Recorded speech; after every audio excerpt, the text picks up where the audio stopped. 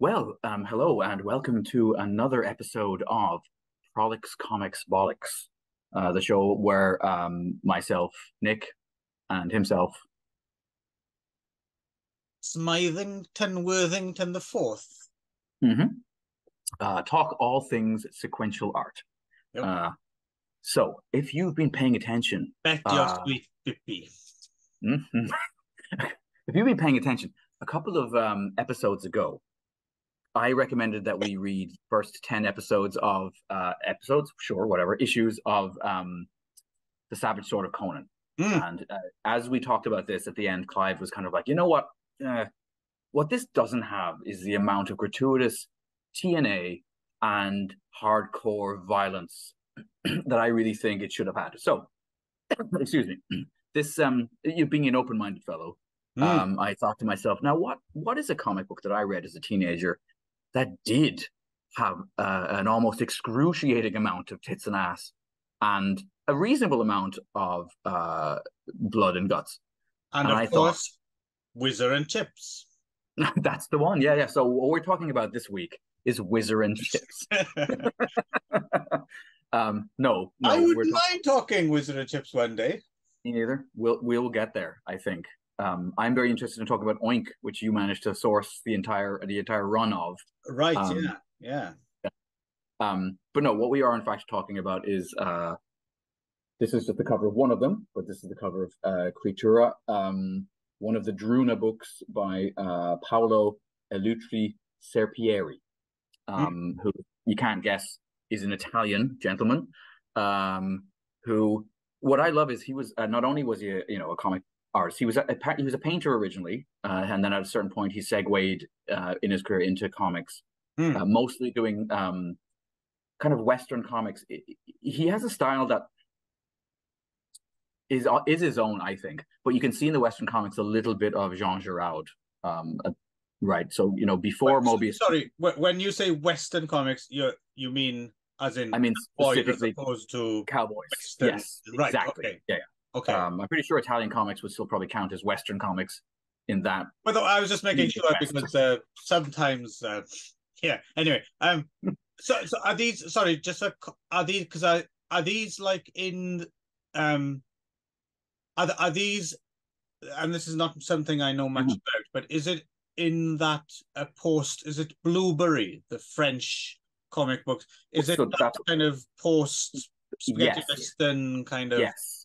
So you've got exactly, yeah. So you've got Jean Giraud, right, who does his cowboy comics under that name, and then does his space comics under the Mobius name, right?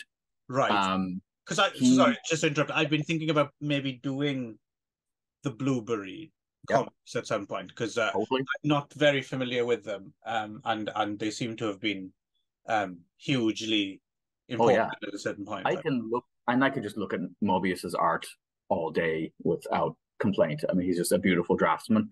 And so this when when I looked at I took a quick look at some of Serpieri's earlier black and white cowboy comics. Definitely I could see a little bit of the same, a lot of that kind of hatching and attention to detail and just and his stories tended to center very much often in characters who were indigenous as well. And so he even says himself that at the beginning of DRUUNA, he's still drawing her as though she is like an indigenous American woman.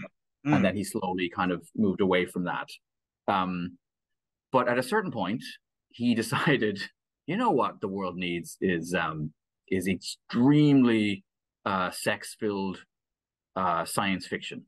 And he's pretty upfront about his influences, which unless you've never seen a science fiction movie, you'd recognize pretty quickly that he's a big fan of The Thing and Alien, and a couple of other, those influences are worn on the sleeve, I think. But so I read these all as a teenager. They were reprinted in Heavy Metal magazine. And the versions we read here some of them are from the Heavy Metal magazines, and some of them are from the kind of bound volumes that came out later on. Go ahead. So let's pause there a little bit because as much for me as maybe anyone watching who doesn't know as well. So so because I didn't, I kind of somehow managed to skip heavy metal. I've never even seen the animated film, surprisingly. Yes. So which is weird.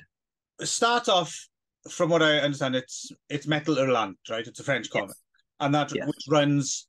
Actually, the original metal doesn't seem to run that long, or nowhere near as long as Heavy Metal comic. And Heavy Metal comic started as reprints from Metal Hurlant, and then started doing its own thing, right? Yes. So, but continue to reprint. So if people were working in other countries producing science fiction stories that were good, they would buy the rights to them. But I would imagine that this was being published in Italy separately than its stuff. You know what I mean? In Italian editions. Yeah. Yes. So was DRUUNA in Metal Hurlant? Yeah. No, I don't think so. So, but it did turn up in heavy metal. In the North American heavy metal. And then so also the other thing I wonder about heavy metal was it toned down, or was it the entire uncensored? Like the way it played in heavy metal, is it the same as these collected graphic novels that we're reading, or were they some? Because I noticed even within these, like we read a mix from whatever we could source. I did notice occasionally it got coy, like strategically placed word balloons that didn't connect anybody's mouth. Yes, usually over cocks, right, being sucked, basically. Yep. So is that the heavy metal version? Yes. Is it? Okay, all right. And would that have been as standard in heavy metal? Like you wouldn't have had any erect penises and things. That was standard in everything at a certain point. Specifically contact, right? So I remember very clearly when it kind of like, Penthouse magazine basically at a certain point in the 1990s suddenly started publishing, actual pornography, like of the, the total kind, right? And it was kind of it had always been banned. It was the kind of stuff you could only buy in specific stores. That was not on newsstands, right? But at that point, and so heavy metal was the same. Heavy metal was a magazine. You bought it at magazine shops, and you could get it at comic book stores. Weirdly, it was sold to 14-year-old boys, which is funny to me now to think, because when I was rereading this, I was like, this is pretty full on to just like hand over to somebody who's a kid, even with the strategically placed balloons, it's still pretty, Oh yeah, definitely. Well, certainly compared to other stuff you would have found on North American shelves, right? I mean, but I remember seeing. I think I saw DRUUNA originally when I was moving to Canada. So when I was moving, I was in. We flew through Amsterdam, and I was in the magazine shop in the Amsterdam airport as we were changing planes to come to Canada, and I saw a copy of 1989 issue of Heavy Metal. Picked it up, was leafing through it, and there was DRUUNA in all of her glory. And I was like, oh, I just coming out of Holy Catholic Ireland, like, what's happening? What is this? I'm frightened. I want to go back.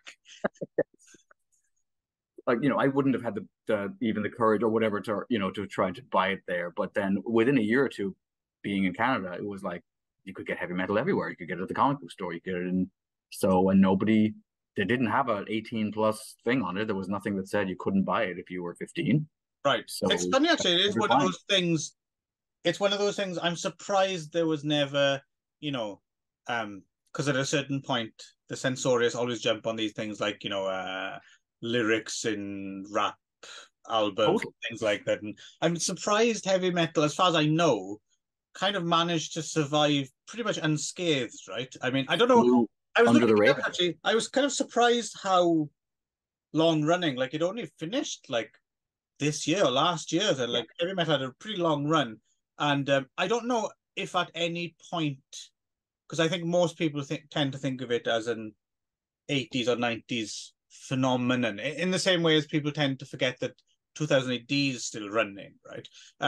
But I wonder, did it start to self-censor at a certain point? Did it start to like, okay, we've had a good long run, we should probably turn it down now before someone forces it to, or was it still like up until when it finished, was it still pretty full on, or was it still reprinting stuff from Europe in its uncensored glory, or? That's a great question. I don't know. But it did. So certain things that were really exciting for me, again, as a teenager, was being able to see Slain the Horned God republished in heavy metal, Oh, because it was. That's interesting.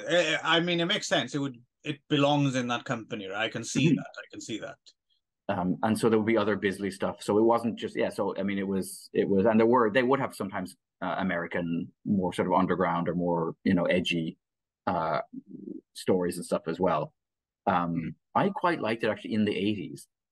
By the 90s, it had gotten very it was just comics. But in the 80s, it was more of a magazine. So you'd have like a 3-page article on Philip K. Dick, or then you'd have like articles on interesting movie makers of the time. I remember there was one about like was it Just Jakin or whatever his name was, who adapted some of the Milo Manara stuff, into films. The Emmanuel guy. Yeah. And so it was things like that. Well, he did the Gwendolyn film. Yeah, Perils of Gwendolyn. Yeah, there was like a 4-page article on the Perils of Gwendolyn. That would fit. I can see that. And then I'm keen to rewatch, actually. I seem to remember enjoying that. And so again, as like a 15-year-old, boy, just being like, this is awesome. And then also they'd have like 1-page things that were more just funny, or they were more like in line with Zap Comics or something, Right. So it was more of a catch-all, and it wasn't so just science fiction. It was just more like edgy, interesting, fun, strange comics. And then by the 90s, they had really gone the route, no, we are a science fiction comics magazine. Right. And I found that less fun, less interesting. Do you know if it did actually, because you mentioned getting to Canada and seeing it, and I'm wondering, I mean, I think I may have seen the odd stray copy now and again, but I just don't. I think one of the reasons I didn't read it, I don't remember really seeing it about on British newsagent shelves. So I'm wondering how much. Well, I don't think Mary Whitehouse would have approved. No, absolutely, but again, it's possible that it could have flown under it, because it did in North America. But I'm wondering if there was any reason, because like you said, there was stuff turned up in it, like Slain, and I'm sure it was known among comics fans everywhere, and I certainly I've always heard of it. I don't think it was ever like put right in front of my eyes, which is why I never, because I'm pretty sure if I would have seen, if heavy metal was about, I mean, I find it very hard to believe I wouldn't have picked up a copy randomly at some point. And if I had, I'm pretty sure I would have, especially if DRUUNA was in there. So, yes. So I'm wondering if it just didn't get much circulation in the UK or not. So, I mean, when I grew up in small town, Ireland, as you know. So we've talked about this before when we've talked about comics. Like my only access to comics was not through specialist shops. There was no comic store in Wicklow, right? There was no Forbidden Planet. If you wanted that, you had to go up to Dublin, right? So it was whatever they had at the newsagents. When I moved to Canada, the city was big enough that it had 2 or 3 standalone comic book shops. And so it was in there that I went in, and they would have the stacks, right? The long boxes with back issues. Right. And that's where I filled in. That's where I got all of those 80s issues of heavy metal. I would go there and I would go through, and I'd always be like, is this the day they're going to ask me if I'm old enough to be buying these? And then bring them up and bring them home. And the next come down. No. So it's funny, like, but if you're talking about classic heavy metal, like what if somebody was going to say like what is the classic heavy metal story, it's nothing. I don't think it's any. I mean, Richard Corbin's stuff like Den definitely springs to mind, right? And actually in the interviews in this in one of the books that we read, there's actually a bunch of text interviews or writing by Serpieri. He does say Corbin was one of the influences too, because Corbin drew solid women. They weren't the kind of willowy Modigliani types that were in a lot of like and he said he's not running down Milo Manara or Krepak's to those guys, but he's just like, I wanted a solidly built woman, like, and he was like, the only person doing that was Corbin. Someone can take the punishment. Basically, yes. And so yeah, but I honestly think that most people, if they think of heavy metal at all nowadays, think of DRUUNA. I think every time he had a new book out, it was like on the front cover, it was like, oh yeah, oh my God, she's back! Like, thank Christ. Right. Get your right hand ready, boys. Left hand for turning pages. And there was something hilarious about the way that, there was such great excitement every time a new volume of the book, despite the fact that, as we'll talk about in a second, the story is fucking shite. What's happening? Who cares? Is it a dream within a computer program, within a nightmare, within a dream, it's just so, and the dialogue is out. I mean, I know it's been translated, but like, could you not have tried a little harder to make something that's anything like anyone has ever said when speaking to another human being? Oh my God. Like, but on the other hand, that ass. I mean, yes. So that is. I mean, So let's get to it. So we get to DRUUNA. Okay. So I'll say one more thing about Serpieri. So apparently he started out as a painter, like a proper classically trained painter, and I think that really comes through. His stuff looks like, what if like Michelangelo was just a total perv and not gay, basically, right? Right. Like there's a look about this Renaissance look about, and this total understanding of anatomy that's put to the best possible uses. Oh yes. And the draftsmanship, the buildings, it's all just so beautifully rendered. It's amazing. It really is amazing. And yet basically it's porn with a plot, right? And that plot is pretty weird and rickety and very transcendental. And well, I'm always impressed to see any really, really, really, really well drawn pornographic comics, because I'm always amazed, like how do you put off the urge to just wank and actually get the comic finished?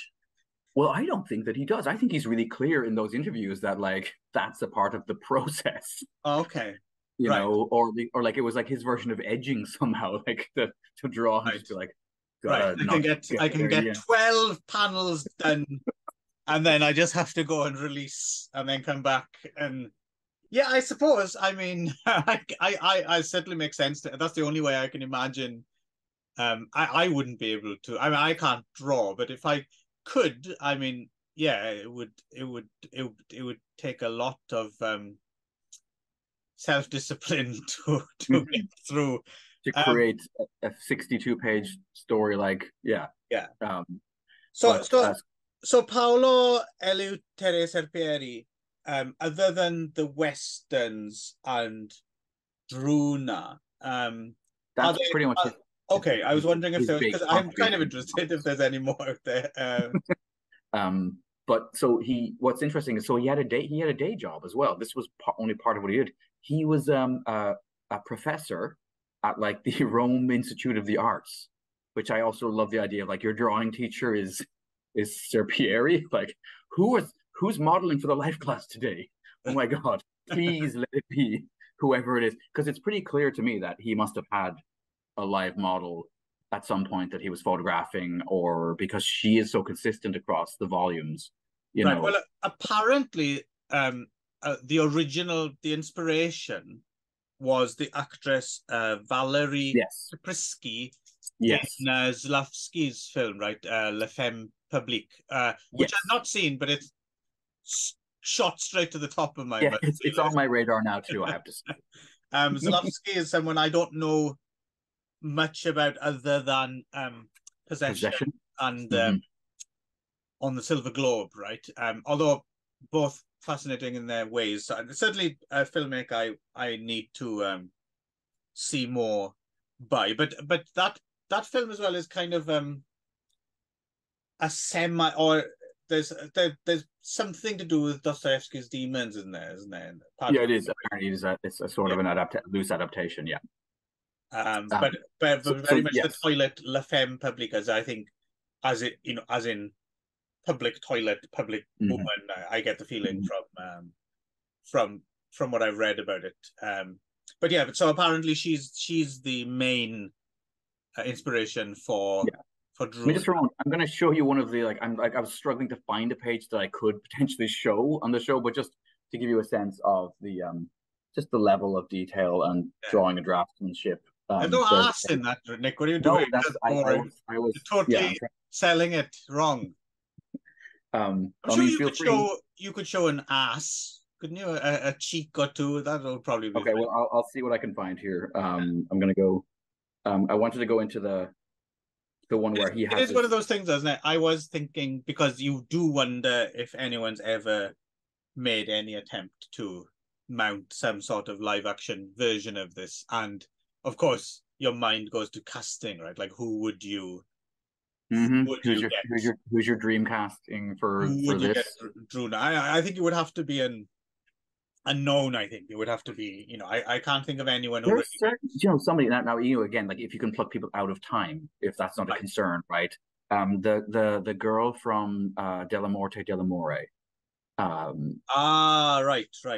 Yes, I see what you're saying. She very strong, and she's Italian, and she made a very strong impression upon me also in my teenage years. I was like, whew. Yeah. Anyway, somebody that anyway. Do you want to attempt doing the? I'm going to leave this to you. It's your choice. So I can get away with it. You do it. Nick, what's the plot of DRUUNA? Oh yes, the plot. Yes.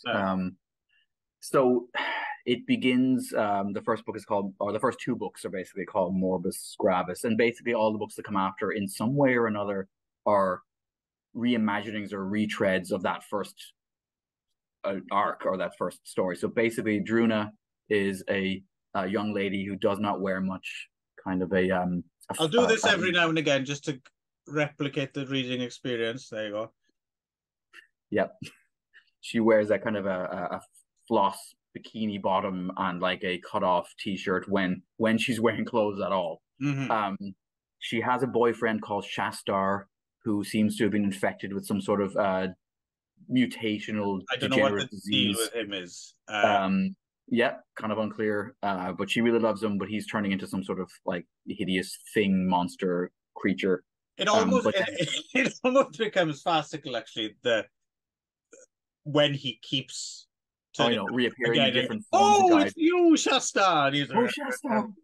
Yeah. I started to laugh. I made this realization because then it started showing up in the movies, the Italian films. Italy, like the word absurd must be used an enormous amount. Whatever the Italian word for absurd is, must be used an enormous amount. Because everything is constantly absurd to everyone in this. This is how absurd. This is absurd.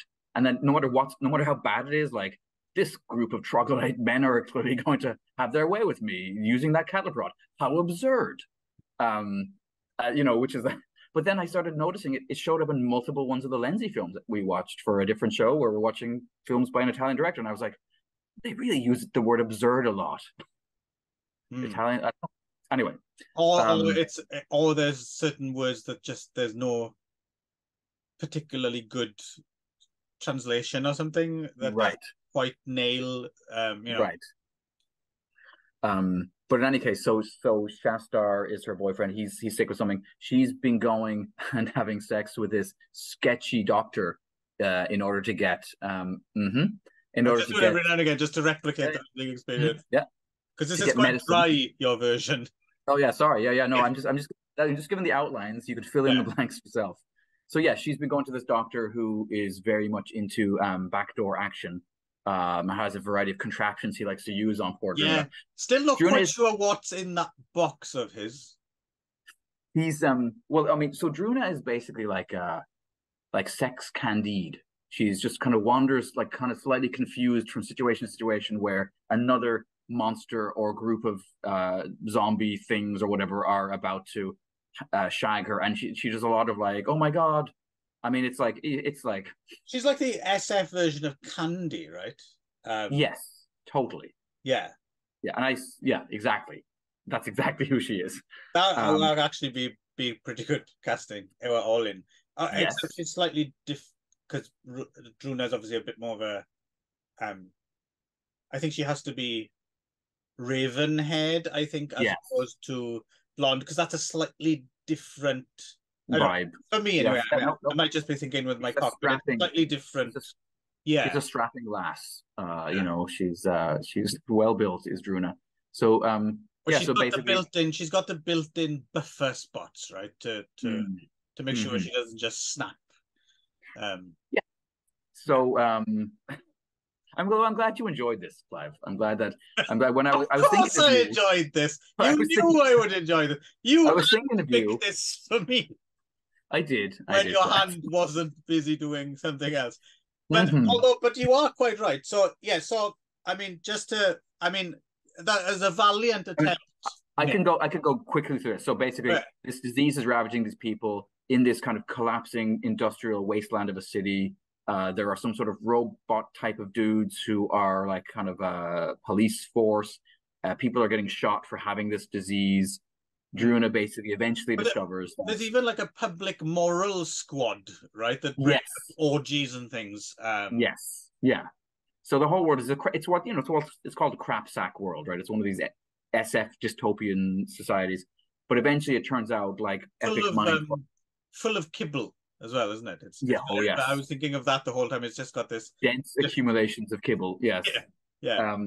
So eventually she blunders in from one sexual encounter to another into realizing that they're not in a big city or on a planet at all. They're inside a massive spaceship, which is in deep space, and they're like the last remnants of the human race, and the ship is being run by the downloaded consciousness of its original captain, who's now basically a cyborgy thing with a bunch of plugins in his head, and he's going to pieces, and he's the only thing that's been holding us all together. So it's going to pieces because he's going to pieces. He wants to commit suicide. He calls upon DRUUNA to help him commit suicide, but then he's like, God damn, she's hot. Whoa, maybe there is a reason to live.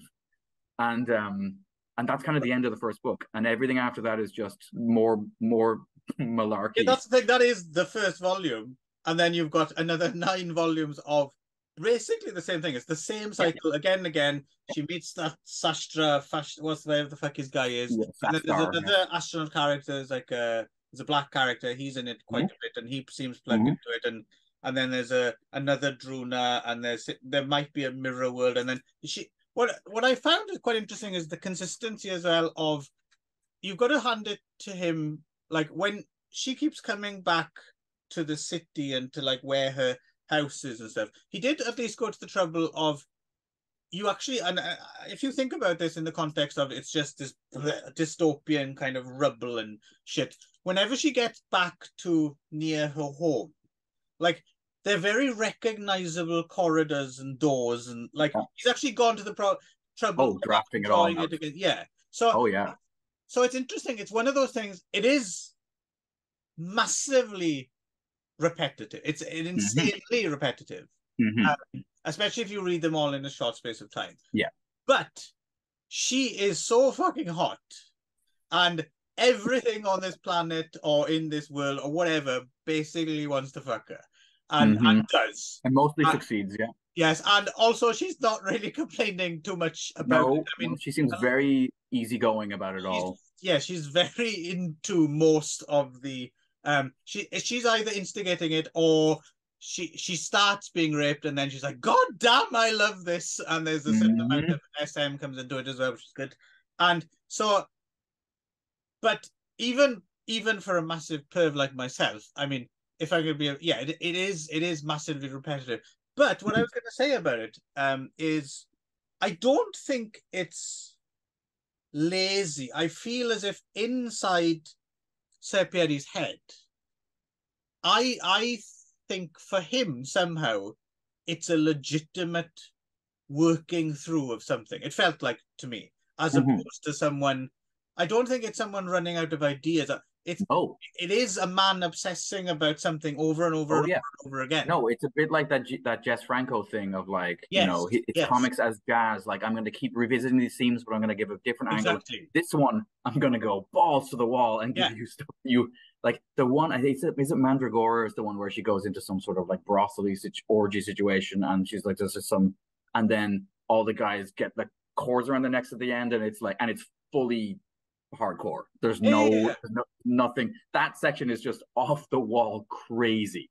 And as well, it really replicates that kind of Victorian kind of compartmentalization of, and now I am at home with my family and everything, you know, and then suddenly, you know, you're going down the greasy roll of depravity, because it's like, okay, well, we've had that, we've had an awesome scene with DRUUNA where I've knocked on out, right, okay, I go back to drawing this story now, and we have a bit of science fiction stuff for a while, and then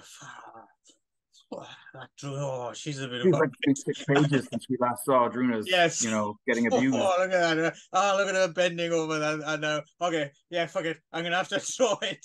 Here comes another alien thing to take her. And it's just, yeah. So I kind of admire its commitment to, I mean, I do not doubt Serpieri's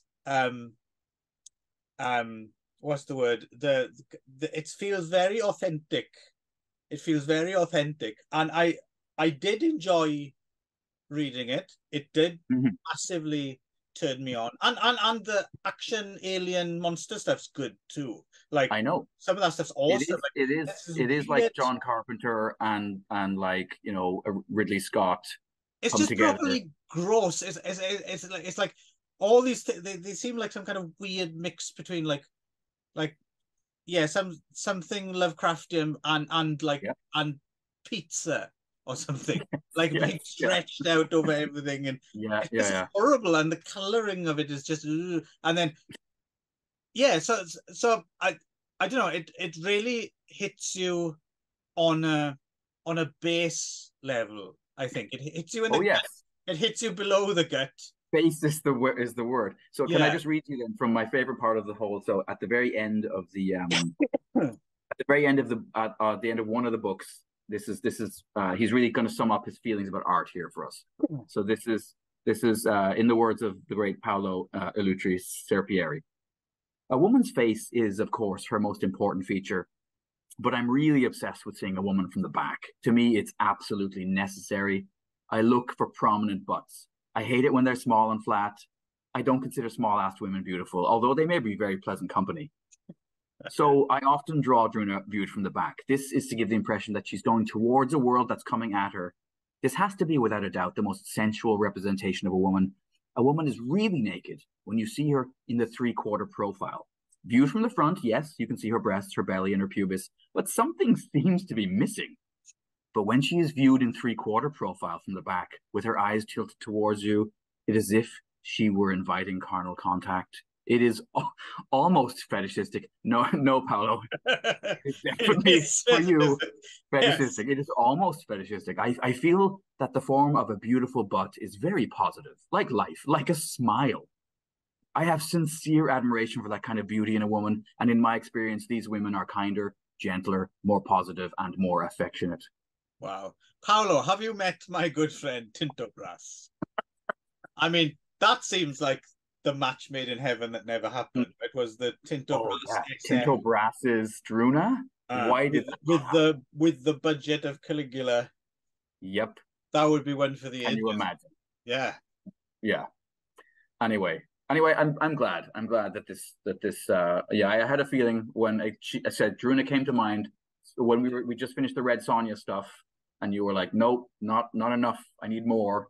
And then I was like, I actually kind of feel lucky that I was exposed to it at the age of 44, because I think if I'd ever been exposed to it at the age you were, I probably wouldn't be here now. I would have just wanked myself into a pool. It's just so. Yeah, maybe so that's a strong endorsement from Clive there. If your main interest in comics is women looking coyly over their shoulder at you, showing you their butts, this is the series. This is the series for you. You will not be disappointed.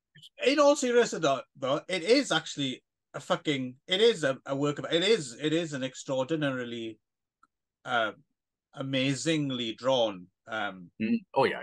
I mean, that's why, as I said, that's why every time a new book came out in Italy, fans were already like, when is it coming? When is heavy metal going to reprint this?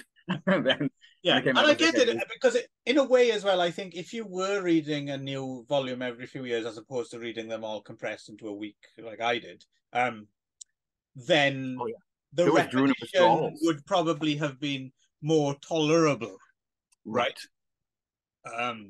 Yeah, it was never. I don't think it was ever intended to be read the way. No, absolutely not, absolutely not. Yeah, so no, absolutely. I mean, a definite thumbs up if your thumbs aren't too busy. Yeah. Yeah. Okay. Well, so there you go. If you think that that DRUUNA might be your slice of peach, then you should check her out. I don't know. Right. Okay. Let us stop now. Yeah. Let's finish there. Okay. We're ahead. Yeah. Right. Take care. See you then, folks. We'll see you again. Oddly enough, looking ahead, it's my choice next, and mine's so much more wholesome than Nick's. Who'd have thought it? Great. It's the wine growing one, right? Oh yes. Yeah. Yes. Yeah. No. Weird, Clive. Yeah. We're clearly in a mirror universe right now. I should have shown up with a goatee this episode. All right. See you next time on Prolix Comics Bollix. Oh.